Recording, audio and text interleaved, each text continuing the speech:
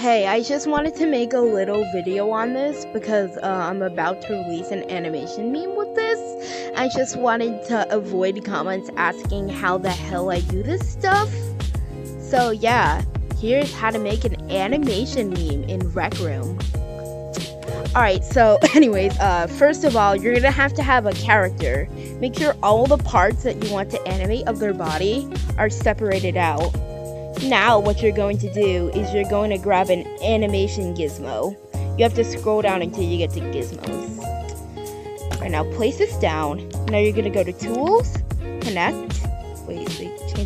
Alright, anyways, you're gonna just wire everything in your character to this animation gizmo.